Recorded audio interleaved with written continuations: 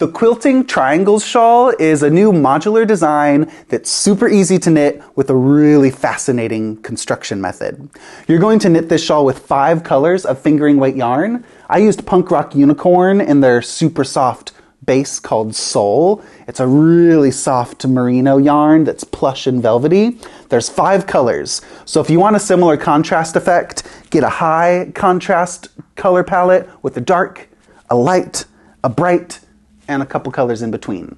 5 total colors, so get light to dark with a color pop and you'll get an effect like this. 5 colors, 1 skein each. In this video, I'm going to show you all the modular techniques about picking up stitches, how to attach the sections together as you knit, and where to pick up stitches on the corners of the shapes. And once you do those techniques in this video, it's really easy and repetitive throughout the shawl. So pay close attention in the beginning with these technique tutorials coming up, and you can skip ahead in this video with timestamps. I put timestamps down below, so if one part is easy for you, just click on the timestamp below to skip ahead to that row or section that you're like, what is that in the pattern? So as you follow this video, you're going to want to download the quilting. We're into quilting, color blocks now. This quilt-inspired shawl. You're going to want to download that Quilting Triangles Shawl or the modular coloring ebook. I'll put links to the pattern and ebook down below as well, but it's such a fun garter stitch, relaxing type of project, and you'll get this big, beautiful triangle that is just perfect for those single skeins. Customize it with your own colors and leftovers. I used about 4 grams of yarn for each triangle, so that's a good indicator. If you've got a stash bucket, oh my gosh, this would be the most quilt-tastic triangle shawl. I think that would be so fun to use your leftovers with all those little color pops and small bits of yarn. About 4 grams for each triangle. Get those yarns together, and in the pattern there's also a schematic illustration for you to color in the lines, plan your color palette like a little coloring book in the pattern. So print out that page to plan your patterns, to plan your colors, and let's get to those fun construction techniques for the Quilting Triangles Shawl. Let's make it. This is the completed pickup for triangle 3, and I'm going to show you how to pick up stitches from that previous color A triangle. The first time this happens is in row 1, right side, for triangle 3, where we're picking up along the edge. I'm going to show you for triangle 5. It's the same technique. So this is row 1, right side of the triangle 3 instructions. It says, using A, pick up and knit 3 stitches into the final color A selvage stitch from the right edge of the previous color A triangle. Okay, that's a lot of words. Just ignore all of that and get 3 stitches right here. And this is how you do it. Start by going into this back strand. I'm going to call this the front strand, and this is the back strand of that selvage stitch. With color A, knit 1 into that back strand, and then we need to knit 1 into that front strand, and then knit 1 more time into that back strand. You gotta rotate your work a little bit so you can see the back of it. Basically, just get any 3 strands. As long as you get 3 stitches, it should look something like this. So one more time, it's that final selvage stitch from the previous color A triangle. Get your color A, and if your color A is already attached, then you can just keep on using that attached color A. But picking up and knitting 3. 1, 2, and 3. You can get anything you can find when you look towards the back of the fabric, but I'm getting that back strand again. 3 stitches, and then at the end of row 1 right side, slip 1 with yarn in front, like this. I'm slipping a picked up stitch, that next color. I'm slipping both legs, picking up both legs of that selvage stitch, and that's what the end of row 1 looks like. I'm ready to turn and work row 2. Keep on following the instructions. You're going to knit those 2 together on row 2. Knit 2 together, that picked up stitch and that color A stitch. I'm going to do a make 1 left. I'm going to pick up a strand of yarn, to make one left, like that. Knit one, make one left, pick up a little strand of yarn between the stitches, and make one left. You can use any increase you like, but I did that make one left. If that's tricky for you, you could also instead just do a backwards loop cast on for the make one instead of a make one left. But I'm going to do that make one left. It's nice and tight and tidy. And then slip one with yarn in front. You should have 5 stitches after row 2. Keep on following the instructions for this new triangle, and as you increase and make a new triangle with color A, you will be picking up the next selvage stitch at the end of each right side row. So keep on following the rows closely as you modularly join your triangles together. Once you have your color A and B triangles made for 15 total triangles in the pattern, I'm going to do triangle 16, which starts down here at the beginning. So this was my triangle 1, this was triangle 2, so I'm going to begin triangle 16 right here. We're going to make a mirror image triangle, same as triangle 3, but triangle 16 starts right here. Row 1, right side, using A, got color A, the same color that you began triangle 1 with. Pick up and knit 3 stitches into the final color A selvage stitch from the left edge of the previous color A triangle.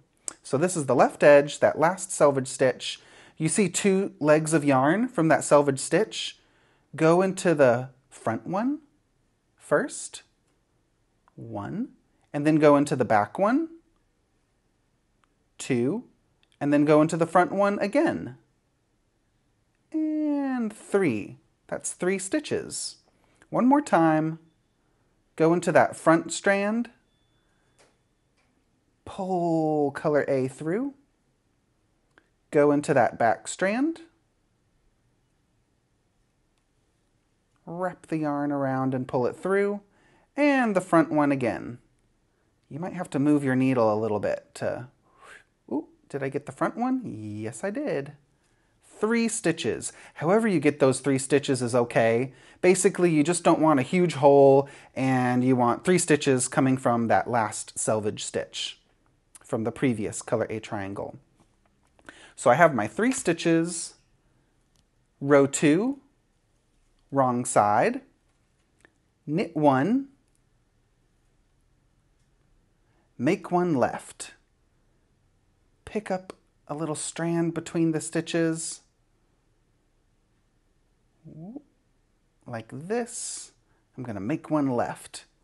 That's a really tight increase. If that increase is a little difficult for you, you could do a make 1 with a backwards loop cast on. So this method works for a make 1 instead.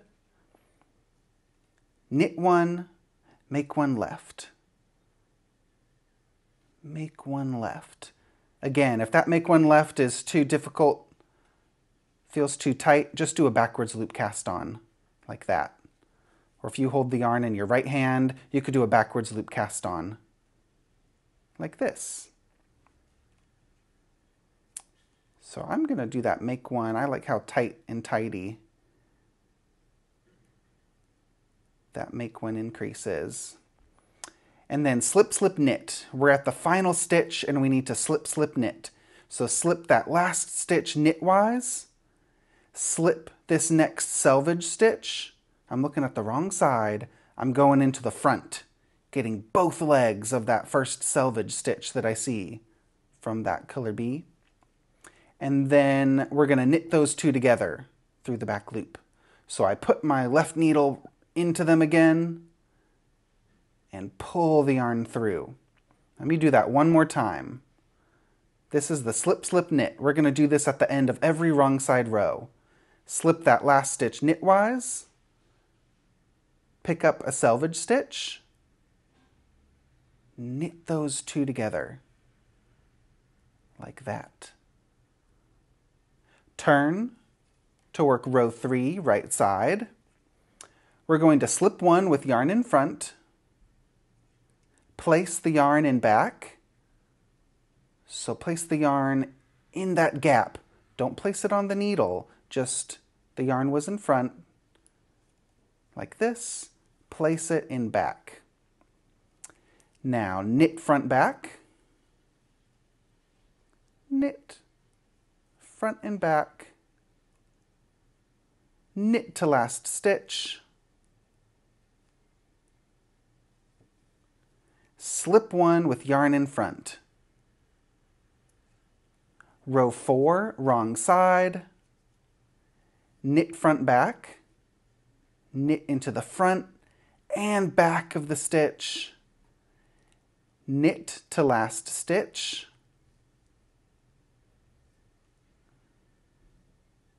I'm at the last stitch, slip, slip, knit. Slip that last stitch knitwise, slip the next selvage stitch. We already went into that one, so now we go into the next one. Knit those two together like that. So keep on using those same techniques, repeating rows 3 and 4 until all of your new color A stitches are attached to those color B stitches to make an identical triangle, just like what you did in, it should look like just like triangle 3, but this will be triangle number 16. I'm showing you early. You should have more triangles over on this side of your fabric, but I stopped early just to show you. So this should be triangle 16 to match my sample that I knit, and we'll keep on increasing. And don't worry too much about that pickup. If it's not exactly like mine, don't worry. You could always sew it closed later, but it should look like that as you build your triangle and attach it to the previous edge section. Let's do triangle 18. This is going to be a downward triangle, similar in shape to these. But the first time you work triangle 18, we're going to use color C. So make sure you look at your color map in the illustration on page 3 of your PDF, and we're going to do this triangle right here. So you should have all of these triangles, 1 through 15, 16 and 17, and then whenever you have this negative space, this V shape right here, that means we need to do a triangle 18, a downward triangle. So the first time you do it is with color C, but sometimes later in the pattern, so we're doing this color C right here, sometimes later it might be a color E, or maybe you're doing it with the color B later. So always look at your color map and make sure that the triangle that you're working on in your shawl corresponds to the correct colors, the color letters in that schematic map. So you have your numbers and the color letters on page 3 of your pattern. Triangle 18, pick up and knit 3 stitches. Whenever it says pick up and knit 3 stitches for triangle 18, I'm talking about right here in the center of that V. So going into that, the tip of that previous color, get any 3 strands of yarn along this triangle tip. 1, pick up and knit a second one. It could be 1 strand or 2 strands of yarn that you're going into. As long as you get 3 strands, it should look something like that. If it looks a little wonky, we have this little tail from our pickup that we could weave in ends later to hide any holes or anything. After you pick up and knit 3 stitches, slip 1 picked up selvage stitch with yarn in front. I want to get this color. So this is the edge we're going to be picking up for this section. So get the first selvage stitch like this with yarn in front. Row 2, wrong side, knit 2 together. Knit that picked up stitch and that new color stitch together. We're going to do a make one left by picking up a little strand of yarn. If that make one left is a little complicated for you, then you can just do a backwards loop cast on instead.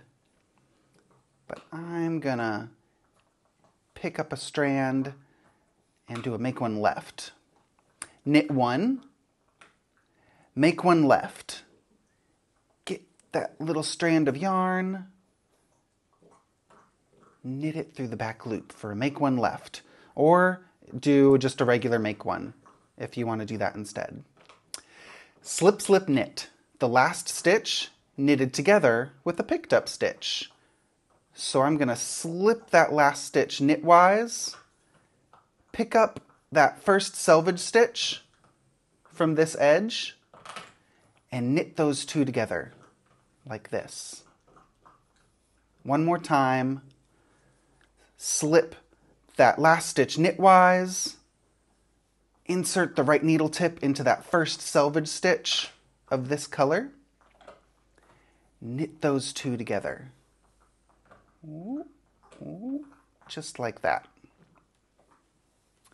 Next row, row 3. Slip one with yarn in front. The yarn is in front. Slip one. Place the yarn in back. Right there. Knit front back. Knit to the last stitch. Slip two with yarn in front. The yarn is in front. Slip the last stitch and the next picked up selvage stitch. Row 4, wrong side. Knit two together. Knit front back. Knit to last stitch. And slip, slip, knit. Slip that stitch knitwise. Slip that next, or pick up that next selvage stitch and knit those two together. Like that. Keep on following rows 3 and 4 until you have 47 stitches.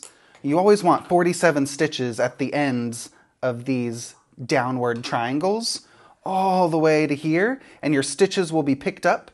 And after your picked up stitches are connected to this new triangle with color C, you're going to work triangle 19, which will be an upward triangle that looks like these. And then after that, after you work triangles 18 and 19, you're going to have another V over here, and a little negative space here, and you'll keep on repeating. So you're going to repeat triangle 18 with the correct color to fill in that space, and then a triangle 19. So let me show you. Always look at the map. So those are all the techniques for this shawl, but follow the map closely. We did triangles 1, 2, 3, and we have our live stitches over there, 16 and 17. This is always with color A, and this one's always with color B. So we always have colors A and B at the edge. So that very far left edge triangle facing downward is always going to be color A, and this one's always going to be color B, but then in the middle, pay really close attention. So as you're repeating the instructions, so you're doing a downward triangle, and then an upward triangle, and then you're going to repeat and do a downward triangle, and then an upward triangle. Make sure you have the right color for each triangle, and then after you finish those and you have more live stitches, you're going to go to here again and pick up at the edge. So that was triangle 16 you're going to repeat, triangle 17 you're going to repeat, triangle 18, a repeat of triangles 18 and 19, 18 and 19. That's what I'm talking about in the pattern when I say repeat triangles 18 and 19. And then you go here and build those, and then here and build those, and then here and build those. So you're building one diagonal column at a time. But look at that schematic illustration I included and make sure that your numbers, your numbered triangles, match the colors in that schematic as well so that you get the same kind of color placement. This was just a little draft. 1, 2, 3, 4, 5, 6, 7, 8. This is about the size of the design. I did 8 total triangles on the edge here. So make sure you're following the instructions closely and looking at the number and making sure that matches the color that you want, depending on what triangle you're working on. So as you repeat the instructions, look really close at what you're knitting and making sure it matches that map that I gave you on page 3 of your pattern. So keep on knitting. It's really easy garter stitch, and once you get the hang of it, it's really repetitive and really easy. But follow these first sections closely to get the hang of it, and then you'll be off and racing towards that beautiful triangular finish. Well, I hope that wasn't too hard for you. Once you repeat those skills, it's really relaxing as you go, but you got to pay close attention in the beginning. And just remember, at any time during this pattern, it's garter stitch. So if you're off a stitch, or 2 stitches, or 3, just sneak in an extra stitch, okay? Sneak in an extra increase at the edge. It doesn't matter, okay? Just get back on track later. Try not to rip out. Just make sure you've got triangles and knitting and colors. And yeah, if you're off a few stitches, just sneak it in later. Or yeah, just get back on track. It doesn't matter. It's just garter stitch. It's very forgiving. But this is your finished shawl. It's so beautiful. I think you're gonna get addicted and wanna make another one in other colors, because I did these 5-color versions, but I'm already starting to think of like a really multicolor, like, you know, those scrappy patchworky quilts that are really random with all those leftover fabrics. Let's do that for your triangles. And maybe even one triangle is a color, but then you do a different color for the tip of that section. And you can make a totally different pattern by doing a scrappy, stripy. What if one triangle is faded and the other triangle is like a tweed? Oh my gosh, this is like my stash busting dream come true. So I want to see what colors you put together, and make sure you tag those with hashtag Quilting Triangles Shawl on Instagram, share them on Ravelry. We're going to get inspired by each other's color palettes and learn some of these fun modular construction techniques. It's really easy, and once you practice all these techniques in the Modular Coloring Shawls ebook, you can apply all these modular connection techniques that we learned to all the shawls in the collection. So you can download more of these modular designs on Ravelry or Westknits.com, but this is one of my favorites in the collection. I just love the simplicity and how it all comes together with the triangles, color blocking, and forming the overall triangle shape. Do you love it? I think it's one of my favorites, so can't wait to see what you do with this pattern, and there's more coming soon. So I'll see you in the next video.